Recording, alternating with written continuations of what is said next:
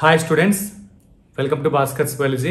ఈ వీడియోలో evolution chapter start చేసి అలాగే కొన్ని పార్ట్స్ అయితే మనం అప్లోడ్ చేయడం జరిగింది. దానికి నెక్స్ట్ వస్తున్న పార్ట్. ఈ వీడియోలో మనకి ఎవిడెన్స్ ఏవైతే ఉన్నాయో ఎవల్యూషన్ సంబంధించినటువంటి ఎవిడెన్స్ ఏవైతే ఉన్నాయో దాని గురించి అయితే డిస్కస్ చేయడం జరుగుతుంది. సో దాన్ని కంటిన్యూస్గా వస్తున్నటువంటి డిస్కషన్ ఇది. అయితే ఇక్కడ చూడండి, man had bread selected plants and animals for agriculture, horticulture, sport are security. ఈ మ్యాన్ అనేవారు ఏం చేశారంటే చాలా వరకు ప్లాంట్స్ ని బ్రీడ్ చేయడం జరిగింది, యానిమల్స్ ని కానీ ప్లాంట్స్ ని కానీ. సో దేనికోసం బ్రీడ్ చేసి డిఫరెంట్ యానిమల్స్ ని ప్లాంట్స్ ని సెలెక్ట్ చేసుకున్నారంటే అగ్రికల్చర్ పర్పస్ లోను, అలాగే మరి హార్టికల్చర్ పర్పస్, స్పోర్ట్స్ పర్పస్, అలాగే మనకి security purpose. So security purpose for example dogs ని వాటి డిఫరెంట్ డాగ్స్ ని అయితే మాత్రం ఈ బ్రీడ్ చేసి ప్రొడ్యూస్ చేయడం జరిగింది. అలాగే నెక్స్ట్ స్పోర్ట్స్ కి హార్సెస్ వాటిని కూడా యూజ్ చేయడం జరుగుతుంది. అలాగే హార్టికల్చర్ డిఫరెంట్ ఫ్లవర్స్ అవ్వచ్చు, వీటన్నిటి కూడా ప్రొడ్యూస్ చేయడం జరుగుతుంది సో అట్రాక్టివ్ ఉండడం కోసం. అలాగే అగ్రికల్చర్ పర్పస్ లో సో ఫుడ్ గ్రెయిన్స్ అవ్వచ్చు. సో ఇవన్నీ కూడా మాక్సిమం ఈ ప్లాంట్ నుంచి అదే విధంగా యానిమల్స్ ని రెండింటిని కూడా సెలెక్ట్ చేసుకోవడం జరిగింది సో వీటి పర్పస్ కి. తర్వాత man has domesticated many wild animals and crops. So చాలా రకాలైనటువంటి వైల్డ్ యానిమల్స్ కానీ వైల్డ్ క్రాప్స్ కానీ రెండింటిని కూడా డొమెస్టికేట్ చేయడం జరిగింది, అంటే ఈయన పెంచడం జరుగుతుంది. అయితే this intensive breeding program has created breeds that differ from other breeds. అయితే ఈయన క్రియేట్ చేసినటువంటి బ్రీడ్స్ ఏవైతే బ్రీడ్స్ అన్ని కూడా అదర్ బ్రీడ్స్ నుంచి కొద్దిగా డిఫరెన్స్ అయితే ప్రొడ్యూస్ చేయాలి. ఫర్ ఎగ్జాంపుల్ డాగ్స్ తీసుకున్నాం, డాగ్స్ లో డిఫరెంట్ డాగ్స్ అయితే మాత్రం ప్రెసెంట్ మనకు కనిపిస్తున్నాయి. సో ఇవన్నీ కూడా ఒకప్పుడు లేవు. అయితే మ్యాన్ తన బ్రీడింగ్ ద్వారా క్రియేట్ చేసినటువంటివన్నీ కూడా ఇవన్నీ కూడా సో ప్రస్తుతానికి ఉన్నటువంటి మనం చూస్తుంటే చాలా వరకు డాగ్స్ అని కూడా బ్రీడ్ చేసినటువంటి మ్యాన్ బ్రీడ్ చేసి ప్రొడ్యూస్ చేసినటువంటి డాగ్స్ ని మనం ఎగ్జాంపుల్ చూస్తున్నాం. But still are the same, అంటే అదే గ్రూప్ లోనే కానీ ఇవన్నీ మనం బ్రీడ్ చేసుకుని డిఫరెంట్ గా ఉండడం కానీ జరుగుతుంది. It is argued that if with in hundreds of years man would create new breeds, could not nature have done the same over millions of years. అయితే ఈ ఇంత తక్కువ హండ్రెడ్స్ ఆఫ్ ఇయర్స్ లోనే ఇంత తక్కువ వెరైటీస్ ని మ్యాన్ ప్రొడ్యూస్ చేయగలి, అంటే breed చేసి మ్యాన్ ప్రొడ్యూస్ చేయగలిగాడు డిఫరెంట్. అంటే ఏదైతే మనకి ఎవల్యూషన్ బేస్ లో అయితే రాలేదు, అంటే ఈ ఫార్మేషన్ బేస్ లో అయితే రాలేదు. ఇవి ఏం చేశారు, మ్యానే బ్రీడ్ చేసి ఈ హండ్రెడ్స్ ఆఫ్ ఇయర్స్ లో డిఫరెంట్ బ్రీడ్స్ అయితే ప్రొడ్యూస్ చేయాలి. యానిమల్స్ అవ్వచ్చు, ప్లాంట్స్ అవ్వచ్చు, డిఫరెంట్ బ్రీడ్స్ ని ప్రొడ్యూస్ చేయాలి. అలాంటప్పుడు ఈ ఆర్గ్యుమెంట్ ఏంటంటే ఈ మిలియన్స్ ఆఫ్ ఇయర్స్ కి అయ్యేసరికి ఈ నేచర్ నుంచి ఎన్ని బ్రీడ్స్ ప్రొడ్యూస్ అయి ఉండొచ్చు, అంటే ఇప్పుడు ప్రొడ్యూస్ అయినటువంటి వెరైటీస్ అన్ని కూడా నేచర్ అనేది మిలియన్స్ ఆఫ్ ఇయర్స్ లో ఎవల్యూట్ అవుతూ బ్రీడ్ అవుతూ న్యూ వెరైటీస్ కింద అయితే ఫామ్ అయి ఉండొచ్చు అని చెప్పని ఇదొక ఎవిడెన్స్ కింద అయితే మాత్రం మనం చూపించడం జరుగుతుంది. Another interesting observation supporting evolution by nature selection, అంటే నేచర్ సెలెక్షన్ సపోర్ట్ చేస్తూ ఇంకొక ఇంట్రెస్టింగ్ అబ్జర్వేషన్ అయితే మాత్రం ఉంది. ఇదంటే ఫ్రమ్ ఇంగ్లాండ్. ఎక్కడి నుంచి అయితే ఇంగ్లాండ్ నుంచి. ఏంటి అబ్జర్వేషన్ అంటే in a collection of moths made in 1850s లో ప్రొడ్యూస్ అయిన మాత్స్ గురించి అయితే బిఫోర్ ఇండస్ట్రియలైజేషన్ సెట్ ఇన్, అంటే ఇండస్ట్రియలైజేషన్ అవ్వకముందు, అంటే 1850లో ఇంగ్లాండ్ లో ఎటువంటి ఇండస్ట్రీస్ కూడా ఫామ్ అవ్వలేదు. ఆ ఇండస్ట్రియలైజేషన్ రాకముందు ఏమవుతుందంటే it was observe that there were more white winged moths on trees then dark winged are మనకి మెలనేటెడ్ మాత్స్. ఆ టైంలో ఏమవుతుందంటే ఎక్కువగా మనకి ఏం కనిపిస్తుంది, వైట్ వింగ్ తో ఉన్నటువంటి మాత్స్ అంటే ఏదైతే సీతాకోచిలో ఆ టైప్ లో ఉంటాయి. సో ఆ టైప్ లో ఉన్నటువంటి మాత్స్ ఏవైతే ఉన్నాయో ఆ మాత్స్ అనేవి అంటే వైట్ వింగ్డ్ ఉన్నటువంటి మాత్స్ 1850s లో ఎక్కువ కనిపించాయి. దేంతో కంపేర్ చేస్తే డార్క్ వింగ్డ్ అంటే మనకి బ్లాక్ కలర్, ఒక రకంగా మెలనైజ్డ్ మాత్స్ అంటే బ్లాక్ కలర్ వింగ్స్ ఉన్నటువంటి మాత్స్ కంటే వైట్ కలర్ వింగ్ ఉన్నటువంటి మాత్స్ ఎక్కువగా కనిపించేవి. ఎప్పుడు బిఫోర్ ఇండస్ట్రియలైజేషన్, ఇప్పుడు 1850s లో అయితే మాత్రం ఆ విధంగా రావడం జరిగింది. నెక్స్ట్ చూడండి, however in the collection carried out from the same area. So తర్వాత ఏంటంటే బట్ ఆఫ్టర్ ఇండస్ట్రియలైజేషన్, ఎగ్జాంపుల్ 1920కి వచ్చేసరికి ఇండస్ట్రీస్ ఎక్కువ ఫామ్ అని there were more dark winged moths in the same area. అదే ఏరియాలో వైట్ కలర్ మాత్స్ కంటే dark colour moths అనేవి ఎక్కువగా కనిపించాయి. ఇప్పుడు ఆఫ్టర్ ఇండస్ట్రియలైజేషన్, ఇండస్ట్రీస్ ఫామ్ అయిన తర్వాత 1850s లో ఏం జరిగిందంటే వైట్ వింగ్డ్ మాత్స్ ఎక్కువ ఉండి బ్లాక్ వింగ్డ్ మాత్స్ తక్కువ ఉండేవి. అలాగే 1920కి వచ్చేసరికి అక్కడ ఏమవుతుంది, డార్క్ వింగ్ అంటే బ్లాక్ కలర్ వింగ్ లో ఉన్నటువంటి మాత్స్ ఎక్కువ కనిపించాయి, వైట్ కలర్ వింగ్ లో ఉన్నటువంటి మాత్స్ అన్ని తక్కువ కనిపించినాయి. So the proportion was reverse. ఇక్కడ మనకి ఏమవుతుంది, అంత రివర్స్ అయింది ఫస్ట్ దానికంటే దీనికి.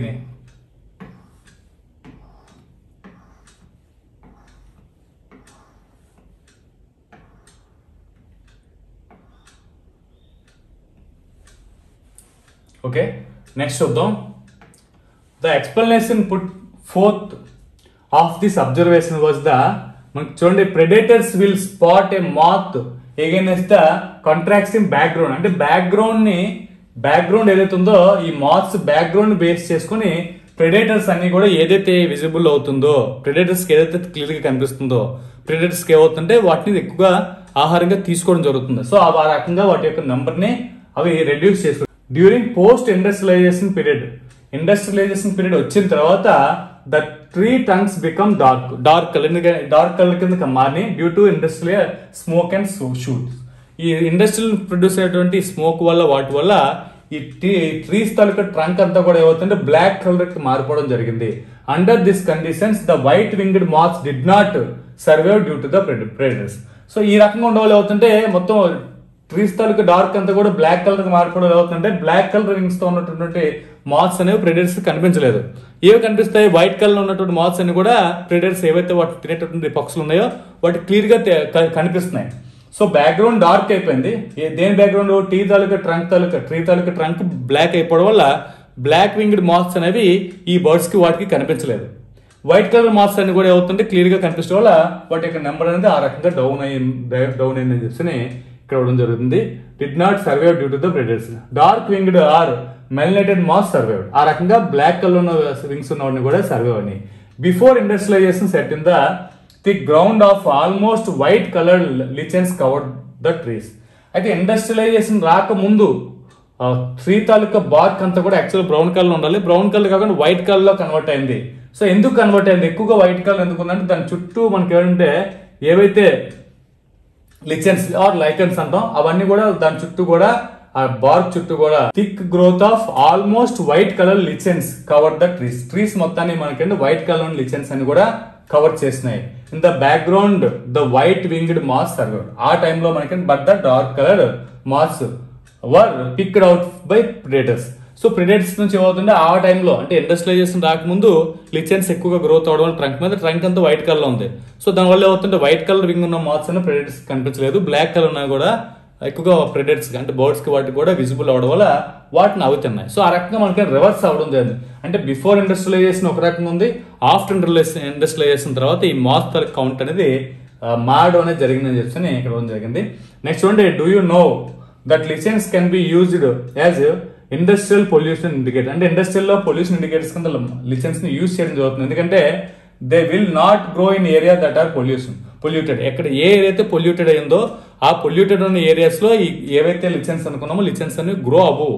సో లైకెన్స్ అనొచ్చు, లైకెన్స్ అని గ్రో అవ్వు. సో ఎందుకు అంటే పొల్యూషన్ ఏరియాస్ లో ఉండవు కాబట్టి స్టార్టింగ్ ఇనీషియల్ టైంలో పొల్యూషన్ ఇండస్ట్రియల్ రాకముందు పొల్యూషన్ లేదు కాబట్టి ట్రీ తాలూకా మొత్తం స్టెమ్ మొత్తం బార్క్ మొత్తం అనేది వైట్ కలర్ లో ఉండడం జరిగింది. ఇండస్ట్రీ ఎప్పుడైతే ఫామ్ అయినాయో ఆ పొల్యూషన్ ఎక్కువ పెరుగుతుంది కాబట్టి ఆ ఏరియాలో పెరగవు కాబట్టి ఆ వచ్చినటువంటి ఏదైతే మనకి స్మోక్ నుంచి షూట్స్ నుంచి కూడా అవుతుంటే ఈ మొత్తం బార్క్ అంతా కూడా డార్క్ కలర్ బ్లాక్ కలర్ మారిపోవడం వల్ల ఈ నెంబర్ అనేది రివర్స్ అయింది. They will not grow in the area that are polluted లేయర్లు పెరగవి. Hence moths that were able to camouflage themselves hide in the background. అంటే బ్యాక్గ్రౌండ్ కి ఇవి దాగుంటున్నాయి. అంటే ఆ రకంగా మనం మాత్స్ ఏం చేస్తున్నాయంటే ప్రెడేటర్స్ కనిపించకుండా అవి దాక్కోవడం జరుగుతుంది. అంటే దాక్కోవడం అంటే ఒక రకంగా కనిపించట్లేదు. ఎందువల్ల వీటి యొక్క వింగ్ కూడా బ్లాక్ కలర్ లో ఉంది, అక్కడ ట్రీ తాలూకా బార్క్ కూడా బ్లాక్ కలర్ ఉంది కాబట్టి ఆ రకంగా survived. This understanding is supported by the fact that in area were industrialisation did not అక్కర్. Example చూడండి, in rural areas, for example rural తీసుకుంటే ద కౌంట్ ఆఫ్ ఏదైతే మనకి మెలనిక్ మాత్స్ అంటే బ్లాక్ కలర్ మాత్స్ అనేవి లోగా ఉంటాయి. This showed that in a mixed population. So mixed population తీసుకున్నప్పుడు ఏమవుతుందంటే అక్కడ బ్లాక్ కలర్ వింగ్స్ తో ఉన్నటువంటి మాత్స్ తక్కువగా ఉంటాయి రూరల్ ఏరియాలో. ఎందుకంటే పొల్యూషన్ అనేది అక్కడ చాలా తక్కువ ఉంటుంది కాబట్టి ఆ రకంగా కూడా మనం ఇక్కడ చెప్పొచ్చు. సర్వే అంటే ఇంక్రీజ్ ద పాపులేషన్ సైజ్. ఆ రకంగా వాటి యొక్క నెంబర్ అయితే మాత్రం పెరుగుతుంది. Remember that is no variant is completely wiped of. ఇక్కడ ఇంకొక విషయం ఏంటంటే పాపులేషన్ అనేది ఏదైనా కంప్లీట్ గా అయితే మాత్రం క్లోజ్ అవ్వదు.